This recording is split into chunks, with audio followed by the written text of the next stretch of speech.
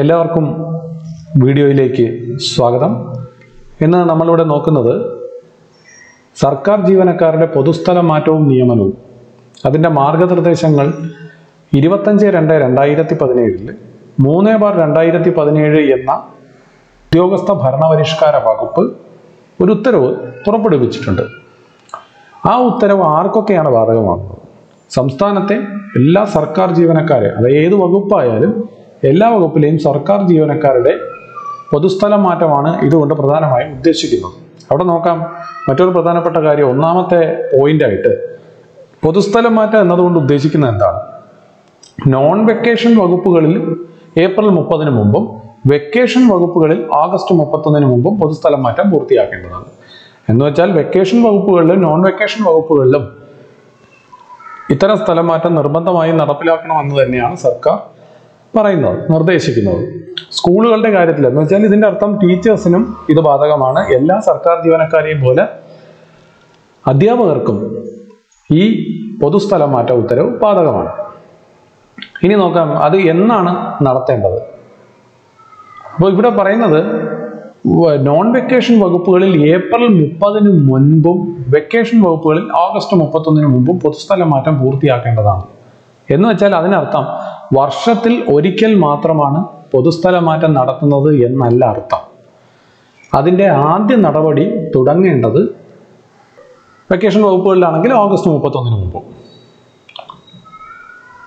അപ്പോൾ അതാണ് അതിൻ്റെ അർത്ഥം. എന്ന് വെച്ചാൽ ഒരു സ്ഥലം മാറ്റ നടപടിക്രമം, അതായത് ഒരു പൊതുസ്ഥലം മാറ്റ നടപടിക്രമം തുടങ്ങി അപേക്ഷ വിളിക്കുന്നതും ഇതിന് കുറേ കാര്യങ്ങളുണ്ട്. അതായത് അപേക്ഷ വിളിക്കുക, പിന്നീട് കരട് ലിസ്റ്റ് പബ്ലിഷ് ചെയ്യുക, കരട് ലിസ്റ്റുമേൽ ആക്ഷേപം ക്ഷണിക്കുക, ഈ ആക്ഷേപം ക്ഷണിച്ചിട്ട് അതിന്മേൽ ആ ആക്ഷേപങ്ങൾ പരിശോധിച്ചതിന് ശേഷം അതുമായി ബന്ധപ്പെട്ട് അന്തിമ ഉത്തരവ് പുറപ്പെടുവിപ്പിക്കുക, ആ അന്തിമ ഉത്തരവ് പബ്ലിഷ് ചെയ്തതിന് ശേഷമാണ് സ്ഥലം മാറ്റത്തിൻ്റെ ആദ്യ നടപടി തുടങ്ങുന്നത്. അപ്പോൾ ആദ്യമായി സ്ഥലം മാറ്റം നടപ്പിലാക്കുമ്പോൾ ഒരുപക്ഷെ എല്ലാവർക്കും സ്ഥലമാറ്റത്തിൽ ഉൾപ്പെടാൻ കഴിയണമെന്നില്ല. അപ്പോൾ ആ ലിസ്റ്റിൽ വീണ്ടും ആൾക്കാർ ബാക്കി ഉണ്ടെങ്കിൽ അവർക്ക് പിന്നീട് ഈ വർഷം പിന്നീട് വരുന്ന ഓപ്പൺ വേക്കൻസി, അതായത് അടുത്ത ഒരു പൊതുസ്ഥലം മാറ്റം എന്ന് വെച്ചാൽ ഒരു കൂട്ട സ്ഥലം മാറ്റം വരുന്നതെന്ന് പറഞ്ഞാൽ പിന്നീട് അടുത്ത ഏപ്രിൽ 30 ആ ഒരു കാലഘട്ടത്തിലാണ് വരുന്നത്. അപ്പോൾ അതുവരെയുള്ള സ്ഥലമാറ്റങ്ങൾ പൊതു സ്ഥലമാറ്റത്തിൻ്റെ ഇതിൽ വരില്ല എങ്കിൽ പോലും ആ ലിസ്റ്റിൽ ബാക്കിയുള്ള ആൾക്കാർക്ക് ഓപ്പൺ വേക്കൻസിയിൽ നിയമനം കൊടുക്കണം, അവർ ചോദിക്കുന്ന ആ സ്റ്റേഷനുകളിലേക്ക്. ഇതാണ് ഈ പൊതുസ്ഥലം മാറ്റത്തിലെ ഈ പറയുന്ന ഒന്നാമത്തെ പോയിന്റ് കൊണ്ട് അർത്ഥമാക്കുന്നത്. ഇനി ഓരോ വർഷവും ഫെബ്രുവരി 28 3 വർഷം തികയുന്ന ജീവനക്കാരുടെ അപേക്ഷ മാത്രമേ പരിഗണിക്കാൻ പാടുള്ളൂ. എന്ന് വെച്ചാൽ അതിനർത്ഥം എന്താണ്? ഓരോ 3 വർഷം കൂടുമ്പോൾ മാത്രമേ ഒരാൾക്ക് ഒരു സ്ഥലം മാറ്റത്തിന് അപേക്ഷിക്കാൻ പറ്റത്തുള്ളൂ എന്നാണ് അതിൻ്റെ അർത്ഥം. 3 വർഷം പൂർത്തീകരിക്കുന്ന മുറയ്ക്ക്, അതായത് ഓരോ വർഷവും ഫെബ്രുവരി 28 3 വർഷം പൂർത്തീകരിക്കുക. ഫെബ്രുവരി 28 3 വർഷം പൂർത്തീകരിച്ചിരിക്കണം.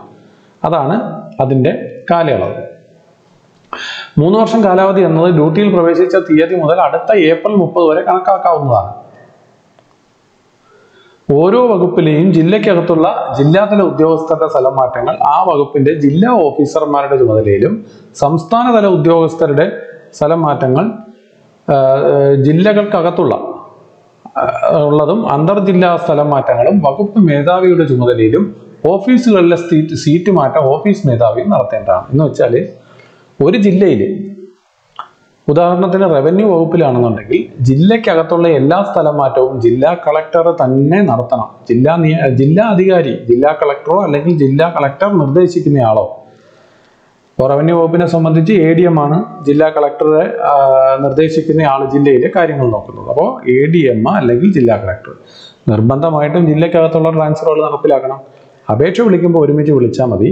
അപ്പോൾ ജില്ലയ്ക്കകത്തുള്ള സ്ഥലമാറ്റങ്ങൾ പ്രോസസ്സ് ചെയ്ത് അതിൻ്റെ ഉത്തരവിറക്കേണ്ടത് ജില്ലാ കളക്ടറും ജില്ലയ്ക്ക് പുറത്ത് നിന്നും ജില്ലകൾക്ക് അകത്തുള്ള, അതായത് ജില്ലകൾ തമ്മിലുള്ള സ്ഥലമാറ്റം. ഉദാഹരണത്തിന് ഒരാൾ കാസർഗോഡ് നിന്നും പത്തനംതിട്ടയിലേക്ക് വരാൻ സ്ഥലമാറ്റത്തിന് അപേക്ഷ കൊടുത്താൽ അത് ലാൻഡ് റവന്യൂ കമ്മീഷണറാണ് റവന്യൂ വകുപ്പിൽ അത് കൈകാര്യം ചെയ്യുന്നത്. അപ്പോൾ വകുപ്പ് മേധാവി എന്നാണ് പറയുന്നത്. വകുപ്പ് മേധാവിയോ വകുപ്പ് മേധാവി ചുമതലപ്പെടുത്തിയ ആളോ ജോയിന്റ് കമ്മീഷണർക്കോ അത് ചെയ്യാം എന്നതാണ് അതുകൊണ്ട് അർത്ഥമാക്കുന്നത്.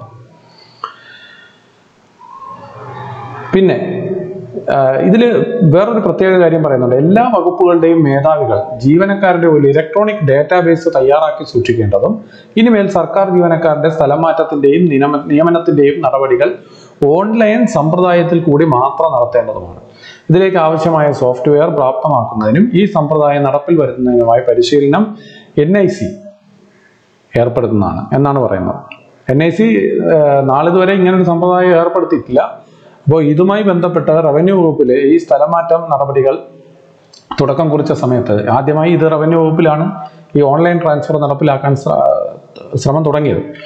അതുമായി ബന്ധപ്പെട്ട് നാഷണൽ ഇൻഫോർമാറ്റിക്സ് സെന്റർ, അതായത് NICയുടെ സ്പാർക്ക് എന്ന സംവിധാനവുമായി ബന്ധപ്പെട്ടപ്പോൾ അറിയാൻ കഴിഞ്ഞത് നിലവിൽ അവർ ആ അത്തരത്തിലൊരു മൊഡ്യൂൾ ചെയ്തിട്ടില്ല. അപ്പോൾ ആ മൊഡ്യൂൾ ചെയ്യുന്നതിന് വേണ്ടിയിട്ട് നിങ്ങൾ വകുപ്പിൽ ഒരു നോഡൽ ഓഫീസറെ നിയമിക്കണമെന്നും ആ നോഡൽ ഓഫീസറെ നിയമിച്ചാൽ അതുമായി ബന്ധപ്പെട്ട സംവിധാനങ്ങൾ ചെയ്യുന്നതിന് നടപടി സ്വീകരിക്കാമെന്നുമാണ് പറഞ്ഞത്. പക്ഷേ കിട്ടിയ ഒരു മറുപടി അത്ര തൃപ്തികരമല്ലാത്തത് കൊണ്ടും എന്നാൽ വകുപ്പിൽ ഓൺലൈൻ സ്ഥലം മാറ്റം ഉടനടി നടപ്പിലാക്കേണ്ടതുള്ളത് കൊണ്ട് സീഡിറ്റിന്റെ പ്രോഗ്രാമിംഗ് വിഭാഗവുമായി സഹകരിച്ചാണ് റവന്യൂ വകുപ്പിൽ ഓൺലൈൻ ട്രാൻസ്ഫർ സംവിധാനം നടപ്പിലാക്കാൻ തുടങ്ങിയത്. അപ്പോൾ നമുക്ക് റവന്യൂ പോർട്ടൽ ഉണ്ട്. പിന്നീട് അത് ഗവൺമെന്റ് അത് അംഗീകരിക്കുകയും ചെയ്തു. അത് അംഗീകരിച്ച സർക്കാർ ഉത്തരവും ഇതിൻ്റെ കൂടെ ഞാൻ അത് പറയുന്നതാണ്. പിന്നെ പൊതുസ്ഥലം മാറ്റത്തിന് ഈ മാർഗനിർദ്ദേശങ്ങളെ അടിസ്ഥാനമാക്കി എല്ലാ വർഷവും ഒരു മുൻഗണനാ പട്ടിക തയ്യാറാക്കേണ്ടതാണ്. ഇത് നിർബന്ധമായിട്ടും പറയുന്നതാണ്. അതായത് കരട് സീനിയോറിറ്റി ലിസ്റ്റ് തയ്യാറാക്കിയിട്ട് ആ കരട് സീനിയോറിറ്റി ലിസ്റ്റ് പബ്ലിഷ് ചെയ്ത് അതിന്മേൽ ആക്ഷേപം ക്ഷണിച്ച് ഒരു മുൻഗണനാ പട്ടിക തയ്യാറാക്കുക. എന്നിട്ട് ആ മുൻഗണനാ പട്ടികയിൽ നിന്നും പൊതുസ്ഥലം മാറ്റം നടപ്പിലാക്കുകയും ബാക്കി വരുന്ന വകുപ്പിലെ, അതായത് ഏത് വകുപ്പായാലും ബാക്കി വരുന്ന വകുപ്പിലെ എല്ലാ സ്ഥലമാറ്റങ്ങളും ക്യൂ സമ്പ്രദായം പാലിച്ചുകൊണ്ട് ഈ പട്ടികയിൽ നിന്ന് മാത്രം നടത്തേണ്ടതുമാണെന്ന് 1.5 അതായത് ഒന്നാമത്തെ പോയിന്റ് 5-ാം ഖണ്ഡികയായിട്ട് സർക്കാർ വ്യക്തമാക്കുന്നുണ്ട്. ഇനി രണ്ടാമത്തെ ഒരു കാര്യം പറയാം, ഉദ്യോഗ കാലദൈർഘ്യം. ഉദ്യോഗ കാലദൈർഘ്യം എന്ന് പറഞ്ഞാൽ ജില്ലാന്തര സ്ഥലമാറ്റങ്ങൾക്കുള്ള നിബന്ധനകൾക്ക് വിധേയമായി, അതായത് അന്തർജില്ലാ സ്ഥലമാറ്റം. എന്താണ് അന്തർജില്ലാ സ്ഥലമാറ്റം? ഒരു എൻട്രി കേഡറിൽ ഒരു ജീവനക്കാരൻ പ്രവേശിച്ചു കഴിഞ്ഞാൽ അയാൾക്ക് 5 വർഷം കഴിയാതെ മറ്റൊരു ജില്ലയിലേക്ക് സ്ഥലം മാറ്റം ലഭിക്കുകയില്ല. 5 വർഷം കഴിയാതെ.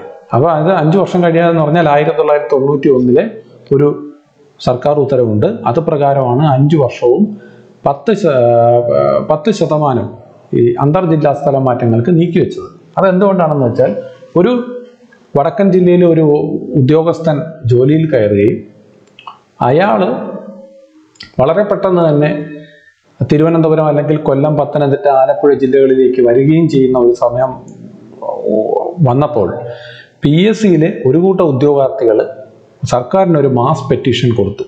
ഇതിങ്ങനെ ശരിയാവുകയില്ല, ഞങ്ങൾ ടെസ്റ്റ് എഴുതിയിട്ട് നിൽക്കുകയാണ്. അപ്പോൾ മറ്റു ജില്ലകളിൽ കയറുന്ന ആൾക്കാർ, അവർക്ക് മറ്റ് അന്യ ജില്ലകളിൽ കയറുന്ന ആൾക്കാർക്കാണ് കൂടുതൽ നിയമനങ്ങളും കിട്ടുന്നു. നിയമനം കിട്ടിയ ആൾക്കാർ വീണ്ടും അവരുടെ സ്വന്തം ജില്ലകളിലേക്ക് തിരിച്ചു വരുന്നു. അത് ശരിയാവില്ല. അതുകൊണ്ട് സർക്കാർ ഇതിനൊരു തീരുമാനം ഉണ്ടാക്കണമെന്ന് പറഞ്ഞപ്പോൾ സർക്കാർ ഒരു ഉത്തരവ് പുറപ്പെടുവിച്ചു. ഇത്തരത്തിൽ സ്ഥലമാറ്റത്തിനുള്ള ഒരു വ്യവസ്ഥ എന്ന് പറഞ്ഞാൽ ഏറ്റവും കുറഞ്ഞത് 5 വർഷം പൂർത്തിയായിരിക്കണം ഒരു ജില്ലയിൽ കയറി കഴിഞ്ഞാൽ. ഇനി അയാളുടെ DRB ഇത് മാറ്റിക്കൊടുക്കും, നിയമപരമായി മാറ്റിക്കൊടുക്കും. വകുപ്പ് തലവനാണ് മാറ്റിക്കൊടുക്കുന്നത്. മാറ്റിക്കൊടുക്കുമ്പോൾ അയാളെ ഏറ്റവും ജൂനിയർ ആക്കുകയും എന്നാൽ ആകെ വരുന്ന ഒഴിവിൻ്റെ 10% മാത്രമേ ഇത്തരക്കാർക്ക് നീക്കിവെക്കുകയും ചെയ്യുകയുള്ളൂ. ഇതാണ് അന്തർജില്ലാ സ്ഥലമാറ്റം. അതാണ് ജില്ലാന്തര സ്ഥലമാറ്റങ്ങൾക്കുള്ള നിബന്ധനകൾക്ക് വിധേയമായി എന്ന് പറയുന്നത്. 5 വർഷം കഴിഞ്ഞാൽ അവർക്ക് മാറ്റം ഒരു കുഴപ്പമില്ല. പക്ഷേ 5 വർഷം കഴിഞ്ഞ് മാറ്റിയാൽ പോലും അയാളുടെ സീനിയോറിറ്റി നഷ്ടപ്പെടും. എന്തുകൊണ്ടാണ്? കാരണം ജില്ലാതല ലിസ്റ്റിനകത്ത് ഉൾപ്പെടുന്നത് കൊണ്ടാണ്. ഇനി സീനിയോറിറ്റി നഷ്ടപ്പെടാത്തത് ഏതൊക്കെ കേഡറിലാണ്? ഈ എൻട്രി കേഡർ ഒഴിച്ച് ബാക്കി ഒരു കേഡറിലും പിന്നെ സീനിയോറിറ്റി നഷ്ടപ്പെടുന്നില്ല. കാരണം അവരെ അവർ സ്റ്റേറ്റ് ലിസ്റ്റിലേക്ക് ആയി വരികയാണ്. അതുകൊണ്ട് അവരുടെ സീനിയോറിറ്റി നഷ്ടപ്പെടുന്നില്ല, അവർക്ക് സ്ഥലം മാറ്റം ലഭിക്കുന്നതാണ്.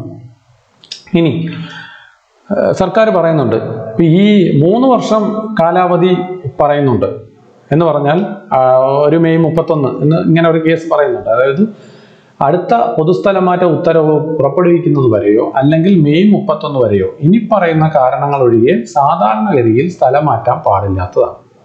എന്ന് വെച്ചാൽ ഒരു സ്ഥലം മാറ്റം, പൊതുസ്ഥലം മാറ്റം കഴിഞ്ഞ് അടുത്ത പൊതുസ്ഥലം മാറ്റത്തിനകത്ത് വെച്ച് ഒരു കൂട്ട സ്ഥലം മാറ്റം നടത്താൻ പാടില്ല. എങ്കിലും അച്ചടക്ക നടപടിയുടെയോ വിജിലൻസ് അന്വേഷണത്തിൻ്റെയോ ഭാഗമായിട്ടുള്ള സ്ഥലം മാറ്റം, അനുകമ്പാർഹമായ കാരണങ്ങളാലുള്ള സ്ഥലം മാറ്റം, ഒഴിവുകളില്ലാത്ത കാരണത്താൽ സ്വന്തം ജില്ലയിൽ അല്ലെങ്കിൽ ഓപ്റ്റ് ചെയ്ത ജില്ലയിൽ, എന്താണ് സ്വന്തം ജില്ല അല്ലെങ്കിൽ ഓപ്റ്റ് ചെയ്ത ജില്ല എന്നത് കൃത്യമായി നിർവചിച്ചിട്ടുണ്ട്. സ്വന്തം ജില്ല എന്താണെന്ന് ചോദിച്ചാൽ അതിന് 10/18 സർക്കാർ വ്യക്തമായിട്ടൊരു ഉത്തരവുണ്ട്. 10/18, അതായത് 5/4/2018 ഉദ്യോഗസ്ഥ ഭരണപരിഷ്കാര വകുപ്പ് തന്നെ പറഞ്ഞിട്ടുണ്ട് എന്താണ് സ്വന്തം ജില്ല. അതായത് സർവീസ് പ്രവേശന സമയത്ത് ഓപ്റ്റ് ചെയ്തതോ അല്ലെങ്കിൽ അപേക്ഷ നൽകി പിന്നീട് നിയമപരമായി മാറ്റി വാങ്ങിയ ജില്ലയോ എന്ന് നിർവചിച്ച് അത് ഇലക്ട്രോണിക് ഡേറ്റയിൽ ഉൾക്കൊള്ളിക്കണമെന്ന് ഉത്തരവായിട്ടുണ്ടായിരുന്നു. അതുതന്നെ ഓരോ വ്യക്തിക്കും പരിധിയില്ലാതെ ഓപ്ഷൻ നൽകാവുന്നതാണെന്നും സ്വന്തം ജില്ല അല്ലെങ്കിൽ ഹോം സ്റ്റേഷൻ എന്നത് ജീവനക്കാരൻ സർവീസിൽ പ്രവേശിക്കുന്ന സമയത്ത് നൽകുന്ന സ്ഥിരമായ മേൽവിലാസ പ്രകാരമുള്ള ജില്ലയായിരിക്കുമെന്നും സർവീസിൽ പ്രവേശിച്ച ശേഷം ഹോം സ്റ്റേഷൻ ഒരു പ്രാവശ്യം മാത്രമേ മാറ്റാൻ സാധിക്കുകയുള്ളൂ എന്നും മേൽപ്പറഞ്ഞ മാനദണ്ഡങ്ങളിൽ ഭേദഗതി വരുത്തി ഉത്തരവാകുന്നു. അപ്പോൾ സ്വന്തം ജില്ല എന്ന് പറഞ്ഞാൽ നമ്മൾ സർവീസിൽ കയറുമ്പോൾ നമ്മൾ ഏത് മേൽവിലാസമാണോ സർവീസ് ബുക്കിൽ സ്ഥിരമായി രേഖപ്പെടുത്തുന്നത് ആ മേൽവിലാസത്തിനെയാണ് സ്വന്തം ജില്ല എന്ന് പറയുന്നത്. അപ്പോൾ അത് സ്വന്തം ജില്ലയാവും. ഇനി അതല്ലെങ്കിലോ നിയമപരമായി മാറ്റി വാങ്ങിച്ചത് അത് സ്വന്തം ജില്ല, അത് DRB റൂൾ പ്രകാരമുള്ളതാണ്. ഓക്കെ, അപ്പോൾ ഇത്തരക്കാരെയൊക്കെ, അതായത് ഈ അച്ചടക്ക നടപടി അനുകമ്പാർഹമായ കാരണങ്ങളാൽ ഒഴിവില്ലാത്ത കാരണത്താൽ സ്വന്തം ജില്ലയിൽ അല്ലെങ്കിൽ ഓപ്റ്റ് ചെയ്ത ജില്ലയിൽ നിന്നും സ്ഥലം മാറ്റപ്പെട്ട ജീവനക്കാരനെ തിരികെ സ്ഥലം മാറ്റാൻ 3 വർഷം ഡ്യൂട്ടി സർവീസ് ബാധകമാവുന്നതല്ല. എന്താണ് ഒഴിവില്ലാത്ത കാരണത്താൽ സ്വന്തം ജില്ലയിൽ അല്ലെങ്കിൽ ഓപ്റ്റ് ചെയ്ത ജില്ലയിൽ നിന്നും സ്ഥലം മാറ്റപ്പെട്ട ജീവനക്കാരൻ എന്നതുകൊണ്ട് ഉദ്ദേശിക്കുന്നത് 2 കാര്യങ്ങളാണ്. ഒന്ന്, ഈ പൊതുസ്ഥലമാറ്റം നടപ്പിലാക്കുമ്പോൾ എന്താണ് പൊതുസ്ഥലമാറ്റം എന്ന് നമുക്ക് നോക്കാം. ഒരു ജില്ലയിൽ ഉള്ള ഒഴിവുകളിലേക്കല്ല പൊതുസ്ഥലമാറ്റം നടപ്പിലാക്കുന്നത്. പകരം ഒരു ജില്ലയിൽ 3 വർഷം അല്ലെങ്കിൽ ഒരു സ്റ്റേഷനിൽ 3 വർഷം പൂർത്തീകരിച്ച എത്ര ജീവനക്കാരുണ്ടോ അവരെയെല്ലാം മറ്റു സ്റ്റേഷനുകളിലേക്ക് മാറ്റി പകരം ഔട്ടർ സ്റ്റേഷനിൽ ജോലി ചെയ്യുന്ന ജീവനക്കാരന് ഇങ്ങോട്ട് വരാനുള്ള സൗകര്യം കൊടുക്കുന്നു. അതിനെയാണ് പൊതുസ്ഥലമാറ്റം എന്ന് പറയുന്നത്. അതായത് എല്ലാ വർഷവും 3 വർഷം പൂർത്തിയായവർ സ്റ്റേഷന് പുറത്തു പോവുകയും സ്റ്റേഷന് പുറത്തുള്ളവർ ഈ സ്റ്റേഷനകത്തേക്ക് വരികയും ചെയ്യുന്ന ഒരു റൊട്ടേഷൻ പ്രോസസ്സ്, അതിനെയാണ് നമ്മൾ എന്തെന്ന് പറയുന്നത്, പൊതുസ്ഥലമാറ്റം എന്നതുകൊണ്ട് ഉദ്ദേശിക്കുന്നത്. ഈ സംവിധാനങ്ങളെല്ലാം ഓൺലൈനായിട്ട് നടപ്പിലാക്കണമെന്നാണ് സർക്കാർ പറയുന്നത്. അപ്പോൾ ഇത്തരത്തിൽ നിർബന്ധമായിട്ട് ഒരാളെ സ്ഥലം മാറ്റി പിന്നെ പ്രമോഷൻ കൊണ്ടും പുറത്ത് ജില്ലകളിൽ പോകേണ്ടി വരും. അത് രണ്ടും എന്താണ്, നിർബന്ധമായ സ്ഥലം മാറ്റമാണ്. അപ്പോൾ ഇത്തരം നിർബന്ധമായ സ്ഥലം മാറ്റപ്പെട്ട ജീവനക്കാരനെ ആ സ്റ്റേഷനിൽ 3 വർഷം ഇരിക്കേണ്ടതില്ല. എന്ന് വെച്ചാൽ 3 വർഷം കഴിഞ്ഞാലേ മാറ്റാവൂ എന്നില്ല. അടുത്ത ഒഴിവിൽ അയാളെ പരിഗണിക്കാം എന്നാണ് പറയുന്നത്. എന്ന് വെച്ചാൽ നിർബന്ധമായിട്ടും അടുത്ത ഒഴിവിൽ അയാൾ അവിടെ കൊണ്ട് വെക്കണമെന്നല്ല. ചിലപ്പോൾ ഒരു 100 പേരായിരിക്കും പോകുന്നത്. ആ 100 പേര് പോകുമ്പോൾ തിരിച്ച് അവിടെ അടുത്ത ഒഴിവെന്ന് പറയുന്നത് ഒരു 10 ഒഴിവ് വന്നാൽ ആരാണ് ആദ്യത്തെ 10 ആൾക്കാർ എന്നത് തീരുമാനിക്കുന്നതിന് ചില മാനദണ്ഡങ്ങളുണ്ട്. ആ മാനദണ്ഡങ്ങളാണ് ഇതിന് താഴോട്ട് പറയുന്നത്. അപ്പോൾ അത് 3 വർഷം ഡ്യൂട്ടി അവിടെ ബാധകമല്ല. അല്ലാതെ ഒരു ഓപ്ഷൻ പ്രകാരം സ്ഥലം മാറ്റപ്പെട്ട ജീവനക്കാരൻ, ഉദാഹരണത്തിന് കാസർഗോഡ് ജില്ലയിൽ നിന്നും കൊല്ലം സ്റ്റേഷനായി വാങ്ങിയ ഒരു ജീവനക്കാരൻ, അതായത് 1ാമത്തെ സ്റ്റേഷനായി വാങ്ങിയ, ചോയ്സ് ഉണ്ട് ഇവിടെ, 3 ചോയ്സാണ് ഇവിടെ പറയുന്നതെങ്കിലും 10/2018 ഉത്തരവിനകത്ത് എത്ര ചോയ്സ് വേണമെങ്കിലും വെക്കാമെന്ന് പറഞ്ഞിട്ടുണ്ട്. നിലവിലെ റവന്യൂ വകുപ്പിൽ 10 ചോയ്സാണ് ഫിക്സ് ചെയ്തിരിക്കുന്നത്. അതുകൊണ്ട് ഓരോ വകുപ്പുകൾക്കും എത്ര ചോയ്സ് വേണമെങ്കിലും വെക്കാം എന്നുള്ളത് വളരെ പ്രധാനപ്പെട്ട ഒരു കാര്യമാണ്. അത് അവിടെ 10/2018 ഉത്തരവിനകത്ത് വ്യക്തമായിട്ട് അച്ചടിച്ച് വെച്ചിട്ടുള്ളതാണ്. കണ്ടോ, ഓരോ വ്യക്തിക്കും പരിധിയില്ലാതെ ഓപ്ഷൻ നൽകാവുന്നതാണ്. കണ്ടോ, അതുകൊണ്ട് 3/17 ശേഷം വന്ന ഉത്തരവാണ് 10/18. അതുകൊണ്ട് അതാണ് സ്റ്റാൻഡ് ചെയ്യുന്നത്. അപ്പോൾ എത്ര 10 ഇവിടെ റവന്യൂ വകുപ്പിൽ 10 ഓപ്ഷൻ തീരുമാനിച്ചിട്ടുണ്ട്. ആ 10 ഓപ്ഷനിലും കൊടുക്കാം. അതിൽ ഒന്നാമത്തെ ഓപ്ഷനിൽ അയാൾ എത്തിയാൽ, ഒന്നാമത്തെ ഓപ്ഷനിലാണ് അയാൾ എത്തുന്നതെങ്കിൽ അയാളെ പിന്നെ 3 വർഷം കഴിഞ്ഞ് മാത്രമേ അവിടെ നിന്നും സ്ഥലം മാറ്റാൻ പാടുള്ളൂ. എന്ന് വെച്ചാൽ ഈ പറയുന്ന കണ്ടീഷനുകൾ അയാൾക്ക് ബാധകമാണോ എന്നത് നോക്കും. അതായത് അച്ചടക്ക നടപടിയുടെ ഭാഗമോ വിജിലൻസ് അന്വേഷണത്തിന്റെ ഭാഗമോ അനുകമ്പാർഹമായ കാരണങ്ങളാലോ ആണോ എങ്കിൽ അയാളെ മാറ്റാം. 3 വർഷം കാത്തിരിക്കേണ്ടതില്ല. അല്ലാതെയുള്ള ഒരു സംഗതിയിലും അയാളെ 3 വർഷത്തിനകത്ത് പിന്നെ ഒരു ട്രാൻസ്ഫർ നടത്താൻ പാടില്ല. അയാളുടെ സ്വന്തം ഓപ്ഷൻ പ്രകാരം വന്ന ഒരു. അപ്പോൾ അതിനർത്ഥം മറ്റൊരു കാര്യമുണ്ട്, അയാൾക്ക് 3 വർഷം കഴിഞ്ഞിട്ട് മാത്രമേ പിന്നെ പൊതുസ്ഥലം മാറ്റത്തിന് അപേക്ഷിക്കാൻ കഴിയുകയുള്ളൂ. അത് പ്രധാനപ്പെട്ട ഒരു കാര്യമാണ്. ഇവിടെ സ്വന്തം ജില്ലയുടെ ഒരു സൂചന ഇവിടെ ഉണ്ട്. പിന്നെ പുറത്തെ സ്റ്റേഷനിൽ 3 വർഷ കാലാവധി പൂർത്തിയാക്കിയ അവകാശപ്പെട്ട ആൾക്ക് മാറ്റം നൽകുന്നതിന് ആവശ്യമുള്ള പക്ഷമോ നിലവിലുള്ള ജീവനക്കാരന്റെ പൊതുസ്ഥലം മാറ്റം പൊതു താല്പര്യം ആവശ്യമായി വരുന്ന പക്ഷമോ അല്ലാതെ ഒരു പ്രത്യേക സ്റ്റേഷനിൽ 3 വർഷം സർവീസ് പൂർത്തിയാക്കിയിട്ടില്ലാത്ത ഒരു ജീവനക്കാരനെയും അച്ചടക്ക നടപടി, വിജിലൻസ് അന്വേഷണം, അനുകമ്പാർഹമായ കാരണങ്ങൾ, ഒഴിവില്ലാത്ത കാരണത്താൽ സ്വന്തം ജില്ലയിൽ അല്ലെങ്കിൽ ഓപ്റ്റ് ചെയ്ത ജില്ലയിൽ നിന്നും സ്ഥലം മാറ്റപ്പെട്ടവർ എന്നിവയിൽ ഉൾപ്പെടാത്തവരെ സ്ഥലം മാറ്റേണ്ട ആവശ്യമില്ല. ഇതാണ് ഞാൻ നേരത്തെ പറഞ്ഞത്. അപ്പോൾ 3 വർഷം പ്രധാനപ്പെട്ടതാണ്. ഇനി മൂന്നാമതായിട്ട് പറയുന്നുണ്ട് പൊതു താല്പര്യത്തിന് വിധേയമായ സ്ഥലമാറ്റം. എന്താണ് പൊതു താല്പര്യത്തിന് വിധേയമായ സ്ഥലമാറ്റം? പൊതു താല്പര്യത്തിന് വിധേയമായ ഒരു ജീവനക്കാരനെ സ്ഥലം മാറ്റേണ്ടത് ആവശ്യമാണെന്ന് ബോധ്യമുള്ള പക്ഷം സർക്കാരിന് ജീവനക്കാരനെ ഉടൻ തന്നെ സ്ഥലം മാറ്റാവുന്നതാണ്. അപ്പോൾ ഇവിടെ പ്രത്യേകം ശ്രദ്ധിക്കേണ്ട ഒരു കാര്യം, ഇത് വകുപ്പ് തലവന് തീരുമാനിക്കുന്നതല്ല, സർക്കാരിന്റെ ഉത്തരവിന്റെ അടിസ്ഥാനത്തിൽ മാത്രമേ സ്ഥലം മാറ്റാൻ പറ്റുള്ളൂ എന്നുള്ളതാണ് ഇവിടെ മനസ്സിലാക്കാൻ കഴിയുന്നത്. പൊതു താല്പര്യം എന്നതുകൊണ്ട് ഉപയോഗിക്കുന്നത് ഓഫീസിന്റെ കാര്യക്ഷമതയ്ക്കും സുഗമമായ പ്രവർത്തനത്തിനും സ്ഥലം മാറ്റം അനിവാര്യമാകുന്നു എന്നതാണ്. അപ്പോൾ ഈ പൊതു താല്പര്യത്തിന് വിധേയമായ സ്ഥലമാറ്റങ്ങളെല്ലാം സർക്കാർ ഉത്തരവുകളുടെ അടിസ്ഥാനത്തിൽ മാത്രമേ മാറ്റാവൂ എന്നും ഇവിടെ പറയുന്നുണ്ട്. അതാണ് നമുക്ക് അതിൽ നിന്നും മനസ്സിലാക്കാൻ കഴിയുന്നത്. ഇനി ഈ ഉത്തരവ് എടുത്ത് നോക്കിയാൽ തന്നെ നിങ്ങൾക്കറിയാവുന്നതാണ് അനുകമ്പാർഹമായ കാരണങ്ങൾ. എന്തൊക്കെയാണ് അനുകമ്പാർഹമായ കാരണങ്ങൾ? കുറച്ച് കാര്യങ്ങൾ പറയുന്നുണ്ട്. ഗുരുതരമായ ഏതെങ്കിലും അസുഖമോ, ഗുരുതരമായ അസുഖങ്ങൾ എന്നത് ഗുരുതര രോഗങ്ങളായ ക്യാൻസർ, ഹൃദ്രോഗം, പക്ഷാഘാതം എന്നിവയും കരൾ, വൃക്ക എന്നിവ ദാനം ചെയ്തവർ, അവയവ മാറ്റിവെക്കലിന് വിധേയരായവർ, അപകടം മൂലമോ ഒരു ജീവനക്കാരന് സ്ഥായിയായ അവശത സംഭവിക്കുകയും ആയതുമൂലം ജീവനക്കാരന് പരസഹായത്തിനായി ആശ്രയിക്കേണ്ടതായും വരുന്ന സാഹചര്യങ്ങളാണ് ഒന്നാമത്തെ അനുകമ്പാർഹമായ കാരണം.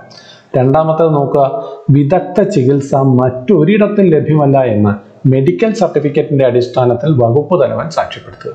അയാൾ ഒരു സ്ഥലത്ത് ജോലി ചെയ്തുകൊണ്ടിരുന്നാൽ ആ ഒരു ജോലി ചെയ്തുകൊണ്ടിരിക്കുന്ന സ്ഥലത്ത് നിന്നോ അല്ലെങ്കിൽ അവിടെ അതിനടുത്തോ ആ പ്രദേശങ്ങളിലോ ആണ് അയാൾക്ക് ഈ ഏതെങ്കിലും ഒരു പ്രത്യേക തരത്തിലുള്ള അസുഖത്തിന് ചികിത്സ ഉള്ളത് എന്ന് പറഞ്ഞാൽ അത് മെഡിക്കൽ സർട്ടിഫിക്കറ്റിന്റെ അടിസ്ഥാനത്തിൽ, മെഡിക്കൽ സർട്ടിഫിക്കറ്റ് ആണത്. ഇത് റവന്യൂ വകുപ്പിന്റെ ആദ്യത്തെ ഉത്തരവിനകത്ത് ഈ മെഡിക്കൽ സർട്ടിഫിക്കറ്റ് മെഡിക്കൽ ബോർഡിന്റെ സഹായം തേടാവുന്നതാണ് എന്നും കൂടി എഴുതി വെച്ചിട്ടുണ്ട്. അതുകൊണ്ട് മെഡിക്കൽ ബോർഡിന്റെ സർട്ടിഫിക്കറ്റിന്റെ അടിസ്ഥാനത്തിൽ വകുപ്പ് തലവനായ ലാൻഡ് റവന്യൂ കമ്മീഷണർ സാക്ഷ്യപ്പെടുത്തണം. റവന്യൂ വകുപ്പിനെ സംബന്ധിച്ച് വകുപ്പ് തലവൻ എന്ന് പറയുന്നത് ലാൻഡ് റവന്യൂ കമ്മീഷണറാണ്. ലാൻഡ് റവന്യൂ വകുപ്പിനെ സംബന്ധിച്ച്, റവന്യൂ വകുപ്പിന്റെ അല്ല, റവന്യൂ വകുപ്പ് എന്ന് പറയുമ്പോൾ സെക്രട്ടേറിയറ്റ് കൂടി ചേർന്നതാണ്, അതല്ല. ലാൻഡ് റവന്യൂ വകുപ്പിന്റെ വകുപ്പ് തലവൻ എന്ന് പറയുന്നത് ലാൻഡ് റവന്യൂ കമ്മീഷണർ തന്നെയാണ്. ഇനി മൂന്നാമത്തെ കാരണം, ജീവനക്കാരന്റെ ഭാര്യയ്ക്കോ, ജീവനക്കാരിയാണെങ്കിൽ ഭർത്താവിനോ ഗുരുതരമായ രോഗം പിടിപെട്ടതും ജീവനക്കാരനെ പൂർണ്ണമായും ആശ്രയിച്ച് കഴിയുന്നതുമായ മകനോ മകൾക്കോ മാതാവിനോ പിതാവിനോ ജീവനക്കാരിയുടെ സാന്നിധ്യവും പരിചരണവും അത്യന്താപേക്ഷിതമാണെന്ന് മെഡിക്കൽ സർട്ടിഫിക്കറ്റിന്റെ അടിസ്ഥാനത്തിൽ വകുപ്പ് തലവൻ സാക്ഷ്യപ്പെടുത്തുമ്പോൾ അവിടെയും മെഡിക്കൽ ബോർഡിന്റെ സർട്ടിഫിക്കറ്റ് വേണം. കൂടാതെ ഈ പറഞ്ഞ കാര്യം ബോധ്യപ്പെട്ട് വകുപ്പ് തലവൻ സാക്ഷ്യപ്പെടുത്തുകയും വേണം. ഇത്തരം സാക്ഷ്യപത്രങ്ങളാണ് നമ്മൾ ഓൺലൈൻ അപേക്ഷ സബ്മിറ്റ് ചെയ്യുമ്പോൾ അവിടെ കൊടുക്കേണ്ടത്. അല്ലാതെ വേറെ ഒരുപാട് പേപ്പറുകളൊന്നും കൊടുക്കണ്ട. ഈ ഒരു സർട്ടിഫിക്കറ്റിന്റെ സാക്ഷ്യപ്പെടുത്തിയ ആ ഒരു പകർപ്പ് അത് സ്കാൻ ചെയ്ത് അതിൻ്റെ അപേക്ഷയുടെ കൂടെ വെച്ചാൽ മതി. പക്ഷേ നമ്മൾ ഇന്ന് കണ്ടുവരുന്നതെന്ന് പറഞ്ഞു കഴിഞ്ഞാൽ നമ്മൾ ഒരിക്കലും ഒരു വകുപ്പിലും ഇരിക്കുന്ന എസ്റ്റാബ്ലിഷ്മെന്റ് ജീവനക്കാരെന്ന് പറയുന്നത് അവർക്ക് മെഡിക്കൽ സംബന്ധമായ വിവരങ്ങൾ ഒന്നും അറിയണമെന്ന് നിർബന്ധമൊന്നുമില്ല.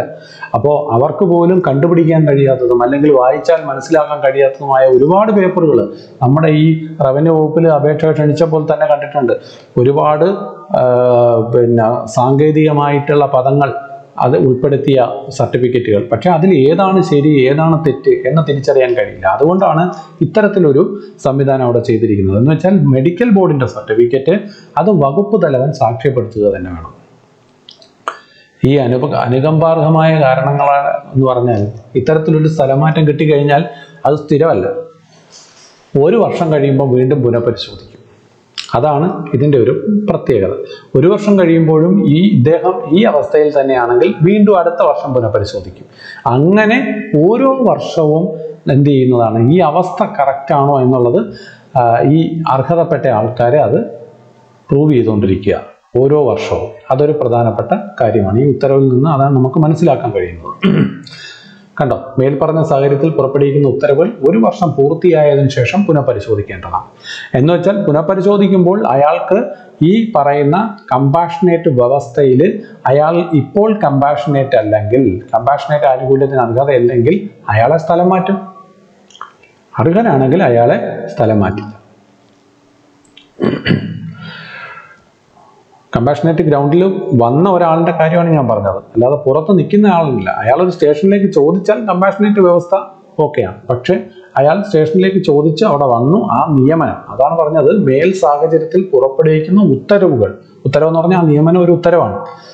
ആ 1 വർഷം പൂർത്തിയാക്കിയതിനു ശേഷം പുനഃപരിശോധിക്കും. ഇനി അടുത്തത് ഓപ്ഷൻ നോക്കാം. ഓപ്ഷൻ എന്ന് പറയുന്നത് സ്ഥലം മാറ്റം ഒന്നാമതായി നടപ്പിലാക്കുന്നത് ഓപ്ഷന്റെ അടിസ്ഥാനത്തിലാണ്. ഓപ്ഷന്റെ അടിസ്ഥാനത്തിൽ മാത്രമേ സ്ഥലമാറ്റം നടപ്പിലാക്കാവൂ എന്ന് പറഞ്ഞാൽ അതിനർത്ഥം എന്താണ്? നിർബന്ധമായി സ്ഥലം മാറ്റപ്പെട്ട ആളിനെ പോലും തിരിച്ചു വരണമെങ്കിൽ ഓപ്ഷൻ കൊടുത്തു വേണം അയാളും വരാൻ. ഇപ്പോ റവന്യൂ വകുപ്പിലെന്നല്ല എല്ലാ വകുപ്പിലും ഓപ്ഷൻ എന്ന് പറയുന്നത് താലൂക്കുകൾ ഓപ്ഷനാക്കി എടുക്കാവുന്നതാണ്. കാരണം ഇതിനകത്ത് ഈ ഉത്തരവിനകത്ത് തന്നെ പറഞ്ഞിട്ടുണ്ട് 15 കിലോമീറ്റർ ചുറ്റളവിലുള്ള എല്ലാ പ്രദേശങ്ങളെയും ഇവിടെ പറയുന്നുണ്ട്. ഈ 4-ാമത്തെ ഇതിൽ പറയുന്നുണ്ട്, ഒരു പ്രത്യേക സ്റ്റേഷനിൽ ഒന്നിൽ കൂടുതൽ വ്യക്തികൾ ഓപ്റ്റ് ചെയ്യുമ്പോൾ ഏറ്റവും സീനിയർ ആയ വ്യക്തിയെ ഒന്നാമതായി പരിഗണിക്കേണ്ടതാണ്. അപ്പോൾ അവിടെ സീനിയോറിറ്റിക്ക് തന്നെയാണ് മാനദണ്ഡം, വേറെ ഒന്നും കാര്യമില്ല. ജീവനക്കാരൻ്റെ അല്ലെങ്കിൽ ജീവനക്കാരുടെ ഓപ്ഷൻ പ്രകാരം സ്ഥലം മാറ്റം കിട്ടുന്നവർ അവിടെ കുറഞ്ഞത് 3 വർഷക്കാലം ജോലി ചെയ്യേണ്ടതാണ്. സ്ഥലം മാറ്റത്തിനുള്ള ആവശ്യത്തിലേക്കായി 15 കിലോമീറ്റർ ചുറ്റളവിനുള്ളിലുള്ള സ്റ്റേഷനുകളെ ഒരു സ്റ്റേഷനായി കണക്കാക്കാവുന്നതാണ്. അപ്പോൾ നമുക്ക് നിലവിൽ ഇന്നിപ്പോൾ കേരളത്തിൽ 78 താലൂക്കുകളാണുള്ളത്. അപ്പോൾ ഈ 78 താലൂക്കുകളിൽ അപ്പോൾ 15 കിലോമീറ്റർ ചുറ്റളവിലുള്ള സ്റ്റേഷനുകൾ, ഉദാഹരണത്തിന് തിരുവനന്തപുരം ജില്ലയിൽ നമുക്ക് തിരുവനന്തപുരം താലൂക്ക് നിൽക്കുന്നത് ഒരു സ്ഥലത്ത്, തിരുവനന്തപുരം താലൂക്ക് അത് സിറ്റിയുടെ ഒരു ഭാഗത്താണ്. ഇനി കളക്ടറേറ്റ് നിൽക്കുന്നത് കുറച്ചുകൂടി ഒരു റിമോട്ട് ഏരിയയിലാണ്. എങ്കിലും ഈ 2 സ്ഥലങ്ങളെയും ഒരു സ്റ്റേഷനാണ്. കാരണം ഇവിടെ നമുക്ക് എളുപ്പമെന്ന് പറഞ്ഞാൽ അത് ഒരു താലൂക്കായിട്ട് എടുത്താൽ മതി. അപ്പോൾ തിരുവനന്തപുരം എന്ന ഒരു താലൂക്കിനെ സംബന്ധിച്ച് കളക്ടറേറ്റും താലൂക്ക് ഓഫീസും ഒരു സ്ഥലത്തായതുകൊണ്ട് അതൊരു സ്റ്റേഷനാണ്. അപ്പോൾ അതൊരു താലൂക്കിൽ തന്നെയാണ്. അപ്പോൾ ഏറ്റവും എളുപ്പം ഒരു സ്റ്റേഷനെ നിർവചിക്കാൻ നമുക്ക് താലൂക്കാണ്. മറ്റു വകുപ്പുകൾക്കും അത്തരത്തിൽ താലൂക്ക് നിർവചിക്കുന്നതായിരിക്കും വളരെയധികം സൗകര്യം. അല്ലാതെ 15 കിലോമീറ്റർ എന്ന് പറഞ്ഞൊരു ബൗണ്ടറി വെച്ച് നമുക്കിപ്പോൾ ഇവിടെ നിലവിൽ ഒരു ഫിക്സഡ് ഏരിയ ഇല്ല. അതുകൊണ്ട് താലൂക്ക് തന്നെയാണ് കുറച്ചുകൂടി സൗകര്യപ്രദം. ഒരിക്കലും ഇത് പലപ്പോഴും പലരും തെറ്റിദ്ധരിച്ച് സംസാരിച്ചിട്ടുണ്ട്. ജില്ലയാണ് സ്റ്റേഷൻ എന്ന് 3/17 പറഞ്ഞിട്ടുണ്ടെന്ന്. പക്ഷേ ഇത് 3/17 ഉത്തരവാണ്. ആ ഉത്തരവിൽ പ്രത്യേകം പറഞ്ഞിട്ടുണ്ട് 15 കിലോമീറ്റർ ചുറ്റളവിനുള്ളിലെ സ്റ്റേഷനുകൾ അതൊരു സ്റ്റേഷനായിട്ട് കണക്കാക്കേണ്ടതാണ്.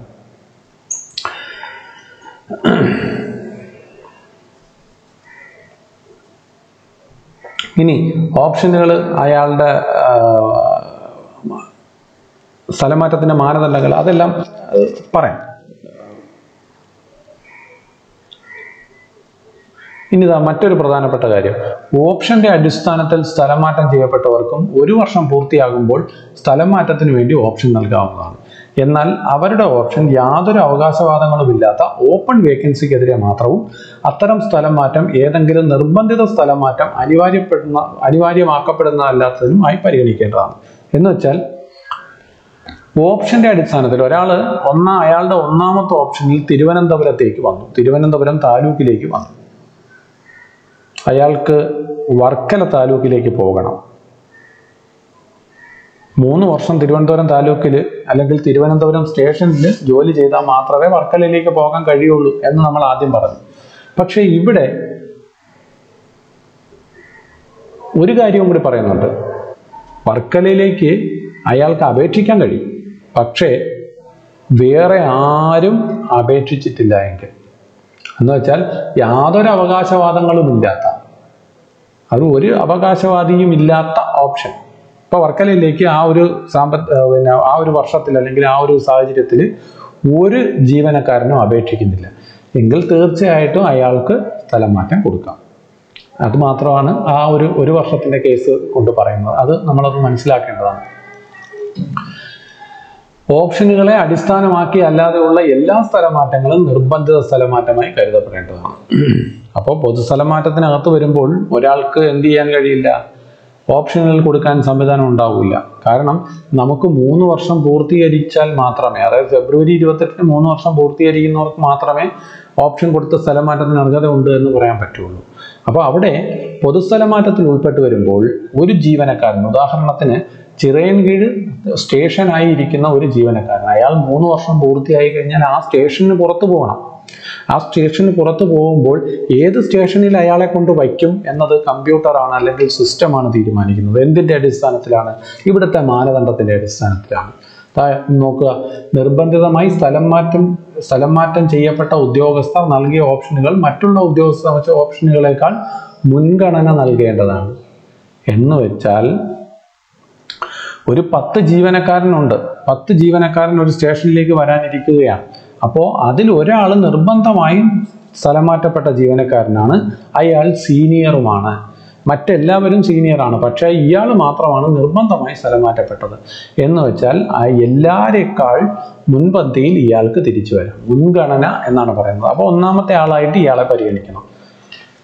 10 പേര് സീനിയർ ആയിട്ടുള്ള വ്യക്തികൾ പുറത്ത് നിൽപ്പുണ്ട് എങ്കിൽ അവരെ ഒരുമിച്ച് തിരിച്ചു കൊണ്ടുവരാൻ പറ്റില്ല. ഒരു ഒഴിവേ ഉള്ളൂ. എങ്കിൽ നിർബന്ധമായി സ്ഥലം മാറ്റപ്പെട്ടയാളിന് ഒന്നാമത്. അപ്പൊ നിർബന്ധമായെന്ന് പറഞ്ഞാൽ ഒരു പൊതുസ്ഥലം മാറ്റത്തിന്റെ ഭാഗമായി 3 വർഷം പൂർത്തിയായത് കൊണ്ട് അയാളെ ഒരു ജൂനിയറിന് കൊണ്ടുവന്ന് പോസ്റ്റ് ചെയ്യാൻ വേണ്ടി, അതായത് അയാളെക്കാൾ ജൂനിയർ ആയിട്ടുള്ള എന്നാൽ മറ്റൊരു സ്റ്റേഷനിൽ ജോലി ചെയ്തുകൊണ്ടിരുന്ന ആളിന് വരാൻ വേണ്ടിയിട്ട് അയാളെ പുറത്തെ സ്റ്റേഷനിലേക്ക് മാറ്റി. എങ്കിൽ അയാൾക്ക് ആ സ്റ്റേഷനിലേക്ക് തിരിച്ചു വരാൻ അർഹതയുണ്ട്. എപ്പോഴാണ്? ഈ അടുത്ത പൊതുസ്ഥലം മാറ്റത്തിൽ അയാൾക്ക് തിരിച്ചു വരാം. ആ പൊതുസ്ഥലം മാറ്റത്തിൽ അവിടെ 3 വർഷം പൂർത്തിയാവണമെന്നില്ല. കാരണം ആദ്യമൊക്കെ നമ്മൾ പറഞ്ഞു കഴിഞ്ഞു, നിർബന്ധമായി സ്ഥലം മാറ്റപ്പെട്ടവർക്ക് 3 വർഷം പൂർത്തിയാകേണ്ടതില്ല എന്ന്. ഇനി നോക്കുക, ഇങ്ങനെ സ്ഥലം മാറ്റം നടത്തുമ്പോൾ ഓപ്ഷന്റെ ആവശ്യത്തിലേക്കായി ട്രാൻസ്ഫർ സ്റ്റേഷൻ സീനിയോറിറ്റി അതത് സംഗതി പോലെ സ്ഥലം മാറ്റത്തിന്റെ സർവീസിലുള്ള നിയമനത്തിന്റെ ഉത്തരവ് തീയതി മുതൽ ഉത്ഭവിക്കുന്നതാണ്. നിർബന്ധിത സ്ഥലമാറ്റങ്ങളും നിയമനങ്ങളും സ്റ്റേഷൻ സീനിയോറിറ്റിയെ ബാധിക്കുന്നതല്ല. എവിടെ നിന്നാണോ ഉദ്യോഗസ്ഥൻ നിർബന്ധിതമായി സ്ഥലമാറ്റം ചെയ്യപ്പെട്ടത് ആ സ്റ്റേഷനിൽ അദ്ദേഹം തുടരുന്നതായി കണക്കാക്കപ്പെടേണ്ടതാണ്. കൂടാതെ എല്ലാത്തരം സ്ഥലമാറ്റങ്ങൾക്കും സ്റ്റേഷൻ സീനിയോറിറ്റി ആയിട്ട് പറയുന്നത് ജില്ല തന്നെയാണ്. അതായത് ഒരു ജില്ലക്കകത്ത് ചിലപ്പോൾ 10ഓ 15ഓ സ്ഥലമാറ്റങ്ങൾ അയാൾക്ക് ഉണ്ടായേക്കാം. ഒരു പൊതുസ്ഥലമാറ്റത്തിനിടയിൽ ഉണ്ടാവും എന്ന് പറയുന്നില്ല, എന്നാൽ ഉണ്ടായേക്കാം. അത്തരത്തിലുള്ള സ്ഥലമാറ്റങ്ങൾ ഉണ്ടായിരുന്നാൽ പോലും അതൊന്നും അയാളുടെ സ്റ്റേഷൻ സീനിയോറിറ്റിയെ ബാധിക്കുന്നില്ല. സ്ഥലമാറ്റവുമായി ബന്ധപ്പെട്ട സ്റ്റേഷൻ സീനിയോറിറ്റി എന്ന് പറയുന്നത് ജില്ല തന്നെയാണ്. ഇനി നിർബന്ധിത സ്ഥലമാറ്റം. നിർബന്ധിത സ്ഥലമാറ്റത്തിനുള്ള കാലയളവ് ഡ്യൂട്ടിയിലുള്ള 1 വർഷമായിരിക്കേണ്ടതാണ്. നിർബന്ധിത സ്ഥലം മാറ്റത്തിൽ സർവീസിന്റെ കാലയളവ് കണക്കാക്കുന്നതിന് വേണ്ടി ഡ്യൂട്ടിയിൽ ചെലവഴിച്ച യഥാർത്ഥ കാലയളവ് മാത്രമാണ് കണക്കാക്കുന്നത്. ഉദ്യോഗസ്ഥൻ എടുത്ത 2 മാസം വരെയുള്ള അർഹമായ അവധി ഡ്യൂട്ടിയായി കണക്കാക്കാവുന്നതാണ്. അതായത് സുഖമില്ലായ്മയോ അങ്ങനെ കൊണ്ടൊക്കെ ഉദ്യോഗസ്ഥർ ഇത് ഡ്യൂട്ടി മാത്രമേ എടുക്കൂ. എന്ന് വെച്ചാൽ അതിനർത്ഥം ഡെപ്യൂട്ടേഷൻ കാലയളവോ നീണ്ട അവധികളോ ഒന്നും നമ്മുടെ ഡ്യൂട്ടിയുടെ ഭാഗമായിട്ട് വരുന്നില്ല. ഇത് സ്ഥലം മാറ്റത്തിന്റെ കാര്യത്തിൽ മാത്രമാണ്, അല്ലാതെ മറ്റ് സീനിയോറിറ്റികളൊന്നും ഫിക്സ് ചെയ്യുന്നതിനല്ല. അപ്പൊ അതിൽ ഈ ഉദ്യോഗസ്ഥർ എടുക്കുന്ന 2 മാസം വരെയുള്ള അർഹമായ അവധി ഡ്യൂട്ടിയായി കണക്കാക്കാവുന്നതാണ്. നിർബന്ധിത സ്ഥലമാറ്റത്തിനുള്ള മാനദണ്ഡം സർവീസ് ജൂനിയോറിറ്റി ആയിരിക്കുന്നതാണ്. ഏറ്റവും ജൂനിയർ ആയിട്ടുള്ള ആളെ ഏറ്റവും അകലെയുള്ള സ്റ്റേഷനിൽ നിയമിക്കേണ്ടതാണ്.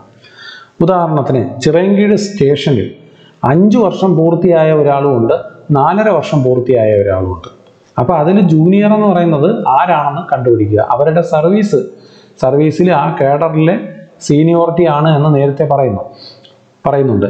അപ്പോൾ കേഡറിൽ ആ കേഡറിലെ ഏറ്റവും ജൂനിയർ ആരാണോ അയാളെ ദൂരെ, അതായത് കഴിയുന്നതും അയാൾക്ക് സൗകര്യപ്രദമായ സ്ഥലം കൊടുക്കുകയും വേണം. എന്നാൽ ഇയാളേക്കാൾ ഒരുപാട് ദൂരെയാകാൻ പാടില്ല. സീനിയർ ആയ ആളിനേക്കാൾ തിരിച്ചാണ്. ജൂനിയർ ആയിട്ടുള്ള ആള് ഒരു കാരണവശാലും സീനിയർ ആയ ആളിനേക്കാൾ അടുത്ത് വരാൻ പാടില്ല. അയാളെ ആയിരിക്കണം കുറച്ച് അകലെയുള്ള സ്റ്റേഷനിലേക്ക് നിയമിക്കേണ്ടത്. അപ്പോൾ സീനിയറിനെ ഒരിക്കലും ഒരുപാടധികം ദൂരേക്ക് ജൂനിയറിനേക്കാൾ പറഞ്ഞു വിടാൻ പാടില്ല എന്നാണ് അതുകൊണ്ട് അർത്ഥമാക്കുന്നത്. പിന്നെ ആക്ഷേപങ്ങളും അപ്പീലുകളും സംബന്ധിച്ചുള്ള കാര്യങ്ങളാണ്. അപ്പോൾ ആക്ഷേപങ്ങളും അപ്പീലുകളും ഫയൽ ചെയ്യുന്നതിന് ഏറ്റവും കുറഞ്ഞത് ഒരാഴ്ചത്തെ സമയം കൊടുക്കണമെന്നാണ്. നമ്മൾ റവന്യൂ വകുപ്പിൽ സീനിയോറിറ്റി ലിസ്റ്റ് പബ്ലിഷ് ചെയ്തു, ആക്ഷേപങ്ങൾ ക്ഷണിച്ചു, ഒരാഴ്ച സമയം കൊടുത്തു. അപ്പോൾ അടുത്ത ഉത്തരവ് പുറത്തിറക്കുന്ന ഒരു സമയമായപ്പോഴാണ് സർക്കാരിന് പഴയ ഉത്തരവിൽ 1-2 പോരായ്മകൾ ഉണ്ടായിരുന്നു. അതായത് ഒരു 6 മാസം പൂർത്തിയായ ജീവനക്കാരന് മാത്രമേ അപേക്ഷിക്കാൻ കഴിയുകയുള്ളൂ എന്നൊക്കെ ആദ്യത്തെ ഉത്തരവിൽ ഉണ്ടായിരുന്നതുകൊണ്ട് അതൊക്കെ ഒന്ന് പരിഷ്കരിക്കാൻ വേണ്ടിയിട്ട് പുതിയ ഉത്തരവ് പുറത്തു വന്നപ്പോൾ പുതിയ ഉത്തരവിൽ 1-2 ഖണ്ഡികകളിൽ ഉള്ള ചെറിയ പ്രശ്നങ്ങൾ കൊണ്ട്, കാരണം സീനിയോറിറ്റി നിശ്ചയിക്കുന്നതുമായി ബന്ധപ്പെട്ട അത് ഈ 3/17 എതിരാണ് എന്ന ഒരു കാരണം കൊണ്ട് ഒരു കൂട്ടം ഉദ്യോഗാർത്ഥികൾ അഡ്മിനിസ്ട്രേറ്റീവ് ട്രിബ്യൂണലിനെ സമീപിക്കുകയും ആ അഡ്മിനിസ്ട്രേറ്റീവ് ട്രിബ്യൂണൽ 25/10/2021 വരെ സ്റ്റേ ചെയ്തിരിക്കുകയുമാണ്. അപ്പോൾ 25/10/2021 പുതിയ ഒരു വിധി വരും എന്നാണ് പ്രതീക്ഷിക്കുന്നത്. അതോടുകൂടിയിട്ട് വകുപ്പിലെ സ്ഥലം മാറ്റം 3/17 പ്രകാരമാണ് കോടതി നടപ്പിലാക്കാൻ പറയുന്നതെങ്കിൽ ഇതേ രീതിയിലായിരിക്കും നടപ്പിലാകുന്നത്. ഇവിടെ ജില്ലാതല ഓഫീസറുടെ കാര്യവുമാണ്. അപ്പോൾ ജില്ലാതല ഓഫീസർ നടത്തുന്ന നിയമനങ്ങൾക്കെതിരെയുള്ള അപ്പീലുകൾ വകുപ്പ് തലവൻ നടത്തുന്ന നിയമനങ്ങൾക്കെതിരെയുള്ള അപ്പീലുകൾ വകുപ്പ് സെക്രട്ടറിമാരും അവർക്കും സമർപ്പിക്കേണ്ടതാണ്. പിന്നെ നിരസിക്കലാണ്. എന്തൊക്കെ നിരസിക്കാം? ഡെപ്യൂട്ടേഷൻ കാലയളവ്, പഠനാവശ്യത്തിനുള്ള അവധി തുടങ്ങിയവയൊന്നും സ്ഥലമാറ്റത്തിന് അർഹതയുള്ള കാലയളവായിരിക്കില്ല. അപ്പോൾ ഈ വിഭാഗത്തിൽപ്പെടുന്നവർ, ഡെപ്യൂട്ടേഷനിൽ നിൽക്കുന്നവരോ പഠന ആവശ്യത്തിന് അവധി എടുത്തിരിക്കുന്നവരോ ആയിട്ടുള്ള ജീവനക്കാർക്ക് ഒരു കാരണവശാലും അപേക്ഷിക്കാനുള്ള സംവിധാനം ഉണ്ടായിരിക്കുന്നതല്ല. നമ്മുടെ റവന്യൂ വകുപ്പിലും അത്തരത്തിൽ തന്നെയാണ്. ഡെപ്യൂട്ടേഷൻകാർക്കോ സ്റ്റഡി പർപ്പസിന് അവധി എടുത്തിരിക്കുന്നവർക്കോ ഓൺലൈൻ ആപ്ലിക്കേഷൻ സമർപ്പിക്കാൻ കഴിയില്ല. ഇനി പരസ്പര മാറ്റത്തിന് വേണ്ടിയുള്ള അപേക്ഷകൾ പരിഗണിക്കേണ്ടതില്ല. മ്യൂച്വൽ ട്രാൻസ്ഫറും പരിഗണിക്കില്ല. അതിനൊന്നും ഒരു സംവിധാനം ഇതിനകത്തില്ല. ജീവനക്കാരുടെ ബന്ധുക്കൾക്കോ ആശ്രിതർക്കോ ഒന്നും അപേക്ഷിക്കാൻ കഴിയില്ല. സ്റ്റേഷൻ കണ്ടോ എന്താണെന്ന് നിർവചിച്ചിട്ടുണ്ട്. ഒരു ജില്ലയിലെ 15 കിലോമീറ്റർ ചുറ്റളവിനുള്ളിലുള്ള സർവീസ് ഒരേ സ്റ്റേഷനിലെ സർവീസായി കണക്കാക്കേണ്ടതാണ്. സ്റ്റേഷൻ എന്നത് ജീവനക്കാരൻ അവസാനം ജോലി ചെയ്ത ഓഫീസ് എന്നല്ല സൂചിപ്പിക്കുന്നത്. അത് ഒരു ഓഫീസല്ല. അതായത് വർക്കല എന്നത് വർക്കലയിൽ അയാൾ ജോലി ചെയ്ത ഓഫീസല്ല. വർക്കല താലൂക്ക് മൊത്തത്തിൽ വരുന്ന ആ 15 കിലോമീറ്റർ ചുറ്റളവിൽ വരുന്ന ഒരു ഏരിയ. ഉദാഹരണത്തിന് നമുക്ക് വർക്കല താലൂക്ക് മൊത്തത്തിലായിട്ട് എടുക്കാം. അത് 15 കിലോമീറ്റർ ചുറ്റളവിലാണോ എന്നുള്ളത് എനിക്ക് വ്യക്തമല്ല. എങ്കിൽ പോലും സൗകര്യത്തിന് സ്റ്റേഷൻ എന്ന് പറയുന്നത് നമുക്ക് താലൂക്ക് തന്നെ എടുക്കാവുന്നതാണ്. പിന്നെ സ്വന്തം ജില്ല, അത് ഹോം സ്റ്റേഷൻ എന്നത് ജീവനക്കാരൻ സർവീസ് പ്രവേശന സമയത്ത് ഓപ്റ്റ് ചെയ്തതോ അല്ലെങ്കിൽ അപേക്ഷ നൽകി പിന്നീട് നിയമപരമായി മാറ്റി വാങ്ങിയ ജില്ലയോ എന്ന് നിർവചിച്ച് അത് ഇലക്ട്രോണിക് ഡേറ്റയിൽ ഉൾക്കൊള്ളിച്ചിരിക്കണം. ഇതിൻ്റെ ഒരു നിർവചനമാണ് ഞാൻ നേരത്തെ 10/18 പറഞ്ഞിരിക്കുന്നത്.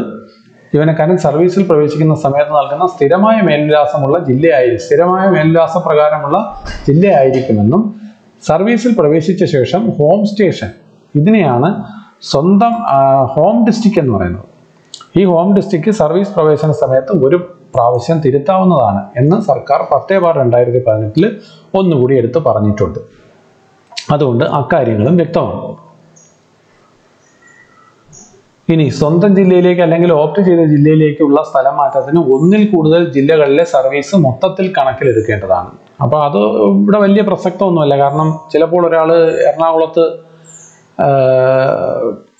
നിന്നും കാസർഗോഡേക്ക് ട്രാൻസ്ഫർ ആയി പോയി കഴിഞ്ഞാൽ കണ്ണൂർ ജില്ലയിലോ അല്ലെങ്കിൽ തൃശ്ശൂർ ജില്ലയിലോ വന്നിട്ടായിരിക്കും എറണാകുളത്തേക്ക് വരേണ്ടത്. അപ്പോഴും അയാളുടെ സർവീസ് സീനിയോറിറ്റി ഒരിക്കലും കാഡർ സീനിയോറിറ്റി ഒരിക്കലും നഷ്ടപ്പെടുന്നില്ല എന്നതാണ് ഇതുകൊണ്ട് അർത്ഥമാക്കുന്നത്. അത് ഇത്ര ജില്ലയിലായാലും ഒന്നിലധികം ജില്ലകളിലുള്ള സർവീസ് ഒറ്റ സർവീസായിട്ട് തന്നെ എടുക്കേണ്ടതാണ്. അല്ല ഓരോ ജില്ലയിലും ഓരോ സർവീസ് എന്നല്ല അർത്ഥമാക്കുന്നത്. ഓഫീസ് ഒരു ജില്ലയിൽ നിന്നും മറ്റൊരു ജില്ലയിലേക്ക് മാറ്റിയാൽ ഇത് വളരെ റയറായിട്ടുള്ളൊരു സാഹചര്യമാണ്. അതുകൊണ്ട് ഇത് പറയുന്നില്ല. ഒരു ജില്ലയിൽ നിന്നും മറ്റൊരു ജില്ലയിലോട്ട് ഓഫീസ് മാറ്റിക്കഴിഞ്ഞാൽ ഏറ്റവും ജൂനിയറായ ജീവനക്കാരനെ പുതിയ ജില്ലയിലേക്ക് സ്ഥലം മാറ്റേണ്ടതാണ്. ഇത്തരം സ്ഥലം മാറ്റത്തിൽ DRB ചട്ടങ്ങൾ പ്രകാരമുള്ള സീനിയോറിറ്റി നഷ്ടപ്പെടാൻ പാടില്ല.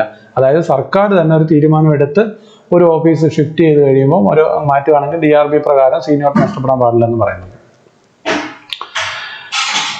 മാറ്റിയ ജില്ലയിലേക്ക് സ്വമനസാലെ പോകുന്ന ജീവനക്കാരുടെ അപേക്ഷ പരിഗണിക്കേണ്ടതുമാണെന്ന് പറയുന്നുണ്ട്. ഇനി മുൻഗണനാക്രമം. ഓരോ പ്രത്യേക സ്റ്റേഷനിലേക്ക് വളരെ കൂടുതൽ അപേക്ഷകരുണ്ടെങ്കിൽ മുൻഗണനാക്രമം ചുവടെ പറയും പ്രകാരമാണ്.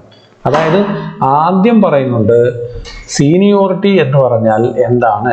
ഏറ്റവും സീനിയറായ വ്യക്തിയെയാണ് ഒന്നാമതായി പരിഗണിക്കേണ്ടത് എന്ന് പറയുന്നുണ്ട്. അപ്പൊ അവിടെയും ഈ തുല്യമായി വന്നാൽ എന്ത് ചെയ്യും? അതാണ് ഇവിടുത്തെ മുൻഗണനാക്രമം എന്ന് പറഞ്ഞാൽ അപേക്ഷാ സമയത്തുള്ള സ്റ്റേഷനിലെ തുടർച്ചയായ ദൈർഘ്യം സ്ഥലമാറ്റത്തിന് വേണ്ടിയുള്ള മാനദണ്ഡമായിരിക്കുന്നതാണ്. അതായത് സ്റ്റേഷൻ സീനിയോറിറ്റി ഒരു പ്രധാന കാര്യമാണ്. ഒരു പ്രത്യേക സ്റ്റേഷന് പുറത്ത് ഇത് എല്ലാം ആദ്യം നോക്കുന്നത് എന്താണ്? അയാളുടെ സ്വന്തം ജില്ലയിലേക്കാണോ അയാൾ അപേക്ഷ തരുന്നത്? അതൊരു പ്രധാനപ്പെട്ട ഘടകമാണ്. മറ്റേതെങ്കിലും ഒരു ജില്ലക്കാരന് ഏതെങ്കിലും പോകുന്ന ഒരു ജില്ലയിൽ കൊടുത്തിട്ട് പോകാൻ പറ്റില്ല. പിന്നെ അങ്ങനെ സ്വന്തം ജില്ലയിലേക്കുള്ള അപേക്ഷകരെ എല്ലാം കൂടി അതിൽ സീനിയറായ വ്യക്തി ആരെന്ന് നോക്കും. എന്നിട്ട് അവിടെയും തുല്യമായി വരുന്ന കേസിലാണ് സ്റ്റേഷൻ സീനിയോറിറ്റി ആയിട്ട് നോക്കുന്നത്. അതൊക്കെയാണ് ഇവിടെ പറയുന്ന സ്റ്റേഷൻ സീനിയോറിറ്റി എന്ന് പറയുന്നത്. ഇനി ഇതാ വളരെ പ്രസക്തമായിട്ടുള്ളൊരു കാര്യം, വനിതാ ജീവനക്കാരെ കഴിയുന്നിടത്തോളം മലയോര ജില്ലകളിൽ വിദൂര പ്രദേശങ്ങളിൽ നിയമിക്കാതിരിക്കുക എന്നതാണ്.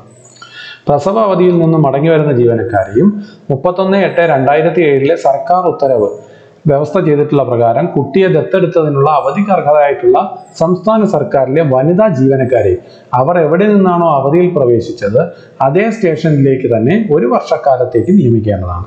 അവർ അവരുടെ ഇഷ്ടപ്പെട്ട സ്റ്റേഷനിലേക്ക് സ്ഥലമാറ്റം കിട്ടാൻ അപേക്ഷിക്കുകയാണെങ്കിൽ അവരുടെ അപേക്ഷയ്ക്ക് ഒന്നാമതായി മുൻഗണന നൽകേണ്ടതാണ്. എന്ന് വെച്ചാൽ അവരുടെ അപേക്ഷയ്ക്ക് മുൻഗണന നൽകണമെന്നല്ല, ഒന്നാമതായി മുൻഗണന നൽകേണ്ടതാണ്. എന്ന് വെച്ചാൽ അവരെത്ര ജൂനിയർ ആയിരുന്നാലും അവിടെ 10 ഒഴിവുകളാണ് ഒരു സ്റ്റേഷനിലുള്ളത്. അവരെത്ര ജൂനിയർ ആയിരുന്നാലും അവരൊരു 3 പേരുണ്ടെങ്കിൽ ആദ്യം അവർ 3 പേർക്കും കൊടുത്തതിന് ശേഷം മാത്രമേ മറ്റ് 7 പേരെ അവിടെ നിയമിക്കാവൂ എന്നാണ്. അപ്പോൾ ഇവർ എന്താവും? മുൻഗണന. നമ്മുടെ സോഫ്റ്റ്വെയറിലും അത്തരത്തിലുള്ള സംവിധാനം തന്നെയാണ് നിലവിലെ റവന്യൂ വകുപ്പിലും ചെയ്തിരിക്കുന്നത്. പിന്നെ മലയോര സ്റ്റേഷനുകൾ അതിൻ്റെ കാര്യങ്ങളൊക്കെയാണ് പറയുന്നത്. ഡെപ്യൂട്ടേഷൻ ഫോറിൻ എംപ്ലോയ്മെന്റ്, മടങ്ങി വരുന്ന ജീവനക്കാരുടെ കാര്യങ്ങൾ, ഇതെല്ലാം അതിനകത്ത് വ്യക്തമായിട്ട് എഴുതിയിട്ടുണ്ട്. പിന്നെ ഇവിടെ പ്രസക്തമായിട്ടുള്ള കാര്യം, ലാസ്റ്റ് ഗ്രേഡ് ജീവനക്കാരെ അവരുടെ സ്വന്തം ജില്ലയിലോ അവർ സ്വയം തെരഞ്ഞെടുക്കുന്ന ജില്ലയിലോ നിയമിക്കേണ്ടതാണ്. ലാസ്റ്റ് ഗ്രേഡ് ജീവനക്കാർക്ക് പൊതുസ്ഥലം മാറ്റം ഉണ്ടായിരിക്കുന്നതല്ല. അതായത് ലാസ്റ്റ് ഗ്രേഡ് ജീവനക്കാരെ പൊതുസ്ഥലം മാറ്റ പ്രകാരം മാറ്റാൻ പാടില്ല. ആവശ്യമുള്ള പക്ഷം ജില്ലാതലത്തിൽ നടത്താവുന്നതാണ്. പ്രൊമോഷൻ വഴി നികത്തേണ്ടതായ ഒഴിവുകൾ നികത്തേണ്ടത് ആദ്യം നിലവിലുള്ള ഒഴിവുകളിലേക്ക് ജീവനക്കാരെ സ്ഥലം മാറ്റിക്കൊണ്ടാണ്. അത് നേരത്തെ തന്നെ പറഞ്ഞതാണ്. പ്രൊമോഷൻ വഴി ഉണ്ടായ ഒഴിവുകൾ നികത്തുന്നത് സ്ഥലം മാറ്റത്തിന് അപേക്ഷിച്ചിട്ടുള്ള ക്യൂ ലിസ്റ്റിൽ നിന്നും എടുത്തു വേണം ഇത് നിയമിക്കാൻ. ട്രെയിനിങ്ങിന് നിയോഗിക്കപ്പെട്ടവരുടെ കാര്യം പറയുന്നുണ്ട്. ജില്ലാ അടിസ്ഥാനത്തിൽ നിയമപ്പെട്ട ജീവനക്കാർ അതേ ജില്ലയിൽ തുടരണം, അത് പറയുന്നുണ്ട്. ഉദ്യോഗത്തിൽ നിന്ന് വിരമിക്കാൻ 2 വർഷം മാത്രമുള്ള ജീവനക്കാരെ.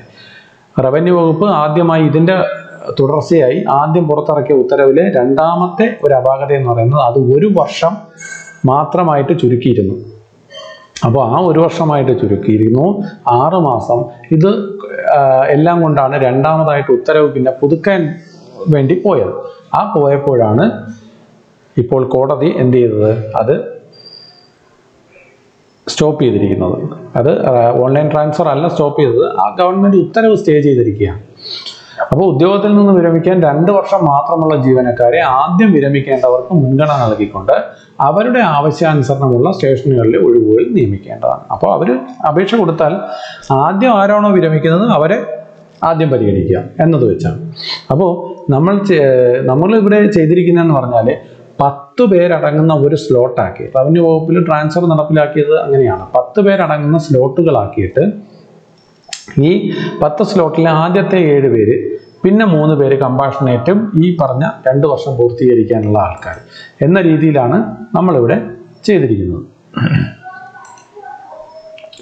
ഇനി പ്രത്യേക മുൻഗണന, പ്രഥമ പരിഗണനീയമോ അല്ലെങ്കിൽ പരിരക്ഷിക്കപ്പെട്ടവരോ ആയ വിഭാഗങ്ങൾ എന്ന് അതിൽ നോക്കുക. വളരെ പ്രധാനപ്പെട്ട കാര്യം, ഒഴിവുകളിലേക്കുള്ള സ്ഥലമാറ്റത്തിനും നിയമനത്തിനും വേണ്ടിയുള്ള ആവശ്യത്തിലേക്കായി പരിരക്ഷിക്കപ്പെട്ട പ്രഥമ ഗണനീയ വിഭാഗങ്ങൾക്കുള്ള സംരക്ഷണം പരമാവധി 5 വർഷമായി നിജപ്പെടുത്തേണ്ടതാണ്.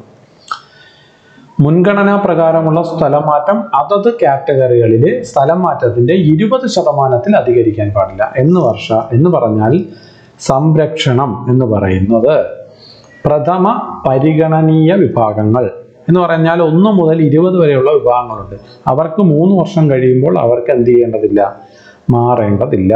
എന്നാൽ 5 വർഷം വരെ മാത്രമേ അവരെ എന്ത് ചെയ്യാൻ പാടുള്ളൂ, അവിടെ നിലനിർത്താൻ പാടുള്ളൂ. ഇതാണ് അതിൽ പറഞ്ഞ പ്രത്യേക കാര്യം. പിന്നെ അന്തർവകുപ്പ് തല സ്ഥലമാറ്റങ്ങൾ DRV റിക്രൂട്ട്മെന്റ് ചട്ടങ്ങളും പൊതുസ്ഥലമാറ്റ മാർഗനിർദ്ദേശങ്ങളും അനുസരിച്ച് തീർപ്പാക്കേണ്ടതാണ്. ഇതൊരിക്കലും അന്തർവകുപ്പ് തല സ്ഥലമാറ്റങ്ങൾ, വകുപ്പുകൾ ഇൻഡിപെൻഡന്റ് ആയിട്ട് സോഫ്റ്റ്വെയറുകൾ ഡിസൈൻ ചെയ്തിരിക്കുന്നിടത്തോളം കാലം അന്തർവകുപ്പ് തല സ്ഥലമാറ്റങ്ങൾ ഓൺലൈനായി നടപ്പിലാക്കാൻ കഴിയില്ല. കാരണം മറ്റൊരു വകുപ്പിലെ ജീവനക്കാരന് ഈ പോർട്ടലിൽ കയറി ലോഗിൻ ചെയ്യാൻ കഴിയാത്തത് കൊണ്ടാണ്. ഇനി പരിരക്ഷിക്കപ്പെട്ടിട്ടുള്ള എല്ലാ വിഭാഗക്കാരുടെയും മൊത്തം ശതമാനം സ്ഥലമാറ്റത്തിന് വേണ്ടിയുള്ള ഒഴിവുകളുടെ മൊത്തം സംഖ്യാബലത്തിന്റെ പരമാവധി 30% പരിമിതപ്പെടുത്തിയിരിക്കുന്നു. എന്ന് പറഞ്ഞാൽ 70% ജനറൽ ആയിട്ടുള്ള വിഭാഗത്തിനും പൊതുവായിട്ടുള്ള വിഭാഗത്തിനും 30% പരിരക്ഷിക്കപ്പെട്ടിട്ടുള്ളത്. എന്ന് വെച്ചാൽ അതിൽ കമ്പാഷനേറ്റ് ഉണ്ട്, സ്പെഷ്യൽ പ്രിവിലേജുകാരുണ്ട്. അതാണ് ഈ പ്രത്യേക മുൻഗണനാ വിഭാഗം. മൂന്നാമത്തെന്ന് പറഞ്ഞാൽ 2 വർഷം മാത്രം വിരമിക്കാൻ ഉള്ള ജീവനക്കാരുമുണ്ട്. അതാണ് ഈ പറഞ്ഞ 30% പരിമിതപ്പെടുത്തിയിരിക്കുന്നത്. അതിൽ കൂടാൻ പാടില്ല, ഒരിക്കലും കൂട്ടാനും പാടില്ല എന്നാണ് പറയുന്നത്. പിന്നെ സർക്കാർ ഉത്തരവിലെ വ്യവസ്ഥകൾ സർക്കാരിന്റെ അതിപ്രഭാവമുള്ള അധികാരങ്ങൾക്ക് വിധേയമായിരിക്കുന്നതാണ്. ഉത്തരവിൽ പറഞ്ഞിരിക്കുന്ന ഏതെങ്കിലും വ്യവസ്ഥകൾ വ്യാഖ്യാനിക്കുന്നതിനുള്ള അധികാര സ്ഥാനം സർക്കാർ ആയിരിക്കുന്നതും അക്കാര്യത്തിലുള്ള ആ തീരുമാനം അന്തിമമായിരിക്കുന്നതാണ്. ഈ ഉത്തരവിൽ ഏതെങ്കിലും വ്യവസ്ഥകൾ വ്യാഖ്യാനിക്കുന്നതിനുള്ള അധികാരം സർക്കാരിന് മാത്രമാണ്. നമ്മൾ ഈ പറയുന്ന കാര്യങ്ങളെല്ലാം ഇപ്പം ഇതെല്ലാം ഉത്തരവ് വ്യാഖ്യാനിക്കുകയല്ല, മറിച്ച് ആ ഉത്തരവിൽ നമ്മൾ മനസ്സിലാക്കുന്ന കാര്യങ്ങളാണ്, നമ്മൾ മനസ്സിലാക്കി ചെയ്തിട്ടുള്ള കാര്യങ്ങളാണ്. അപ്പോൾ ഈ ഉത്തരവ് വ്യാഖ്യാനിക്കാനുള്ള അധികാരം, അതായത് ഇതിന്മേൽ എന്തെങ്കിലും നമുക്ക് സംശയങ്ങൾ ഉണ്ടെങ്കിൽ തീർച്ചയായിട്ടും സർക്കാരിൻ്റെ ഉത്തരവിന് വിധേയമായിരിക്കുന്നതാണ്. അതുകൊണ്ടാണ് ഏറ്റവും പുതിയതായിട്ട് സർക്കാർ ഒരു ഉത്തരവ് പുറപ്പെടുവിച്ചു. എല്ലാ വകുപ്പുകളിലും പൊതുസ്ഥല മാറ്റം 3/17 പൊതു മാനദണ്ഡങ്ങൾ പ്രകാരം മാത്രം നടപ്പിലാക്കിയാൽ മതി. പൊതുവായിട്ട് മറ്റൊരു വകുപ്പുകളും എന്ത് ചെയ്യേണ്ടതില്ല, പുതിയതായിട്ട് നിബന്ധനകൾ കൊണ്ടുവരേണ്ടതില്ല എന്ന് ഈ കഴിഞ്ഞ ദിവസങ്ങളിൽ സർക്കാർ ഉത്തരവ് പുറപ്പെടുവിച്ചിട്ടുള്ളതാണ്. പിന്നെ പൊതുസ്ഥലമാറ്റത്തിനുള്ള ഭേദഗതികൾ സർവീസ് സംഘടനയുമായി ആലോചിച്ച് ചെയ്തതിനു ശേഷം ഭേദഗതി വരുന്നതാണെന്നൊക്കെ സർക്കാർ പറഞ്ഞിട്ടുള്ളതാണ്. അപ്പോൾ ആലോചിച്ചു പ്രത്യേകം ഭേദഗതികളൊന്നുമില്ല, ഈ പറഞ്ഞ ഭേദഗതികൾ തന്നെയാണ് പൊതുസ്ഥലമാറ്റത്തിന് എന്നതുകൊണ്ടാണ് ഏറ്റവും പുതുക്കിയിട്ട് ഒരു സർക്കാർ ഉത്തരവ് നിലവിൽ വന്നിട്ടുള്ളത്. അതുകൊണ്ട് ഈ സർക്കാർ ഉത്തരവ് നിലവിൽ എല്ലാ വകുപ്പിനും ബാധകമാണ്. ഇനി നോക്കാം, റവന്യൂ ഡിപ്പാർട്ട്മെന്റിന്റെ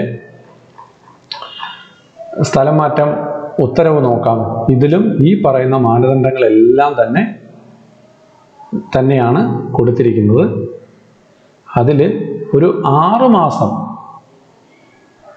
കണ്ട, ഇവിടെ സ്റ്റേഷൻ സീനിയറായ വ്യക്തി ഒന്നാമതായി പരിഗണിക്കേണ്ടതാണ്. ഇതും പറഞ്ഞിട്ടുണ്ട്, അതെല്ലാം കൃത്യമായിട്ട് പറഞ്ഞിട്ടുണ്ട്. പക്ഷേ 6 മാസ കാലയളവ് എന്നുള്ള ഒരു പ്രശ്നവും 1 വർഷം വിരമിക്കാൻ 1 വർഷം എന്നുള്ളൊരു വിഷയവും വന്നതുകൊണ്ടാണ് പുതിയ ഒരു സർക്കാർ ഉത്തരവ് ഇവിടെ വന്നത്. പുതിയ സർക്കാർ ഉത്തരവ് എന്ന് പറയുന്നത് റവന്യൂ വകുപ്പിൽ 30/7/2021 2485 എന്ന് പറയുന്ന സർക്കാർ ഉത്തരവാണ് വന്നത്. ഈ സർക്കാർ ഉത്തരവിലാണ് ഇതിൻ്റെ 9ാമത്തെ വിഭാഗത്തിൽ അവർ ആകെ 10 ഒഴിവുകൾ, 4 ഒഴിവുകൾ അനുകമ്പാർഹം. ഈ ഉത്തരവ് വായിച്ചാൽ നമുക്ക് മനസ്സിലാക്കാൻ കഴിയുന്നത് അന്തർജില്ലാ സ്ഥലം മാറ്റത്തിനുള്ള അപേക്ഷകളുടെ വിവരങ്ങൾ മാത്രമേ ഇതിൽ പറഞ്ഞിട്ടുള്ളൂ. അപ്പോൾ ആ ഒരു ആശങ്ക സ്വാഭാവികമായിട്ടും ഒരു കൂട്ടം ഉദ്യോഗാർത്ഥികൾ തോന്നിയത് കൊണ്ടാണ് അവരെ കോടതിയിലേക്ക് പോവുകയും കോടതി അത് സ്റ്റേ ചെയ്തിട്ട് ഈ സർക്കാർ ഉത്തരവ് സ്റ്റേ ചെയ്തിട്ട് സർക്കാരിനോട് സ്റ്റേറ്റ്മെന്റ് ഓഫ് ഫാക്ട് സമർപ്പിക്കാനും പറഞ്ഞത്. അപ്പോൾ നിലവിലിപ്പോൾ സ്റ്റേറ്റ്മെന്റ് ഓഫ് ഫാക്ട്സ് ഒക്കെ സമർപ്പിച്ചു, കോടതി ഉത്തരവ് വരാനിരിക്കുകയാണ്. അപ്പോഴാണ് ഉദ്യോഗസ്ഥ ഭരണപരിഷ്കാര വകുപ്പ് 3/17 വ്യവസ്ഥകളും മാനദണ്ഡങ്ങളും മാത്രം ഉൾപ്പെടുത്തി എല്ലാ വകുപ്പുകളും ഓൺലൈൻ ട്രാൻസ്ഫർ അടിയന്തരമായി നടപ്പിലാക്കണമെന്ന് പറഞ്ഞിരിക്കുന്നത്.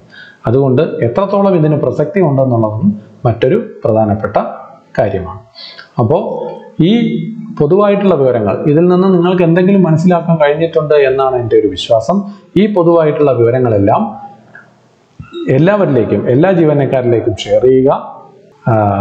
എല്ലാവർക്കും ഉപകാരപ്പെടുന്ന ഈ ഒരു ഇൻഫർമേഷൻസ്, ഇത് കുറച്ച് വിശദമായിട്ട് ഞാൻ പറഞ്ഞതാണ്.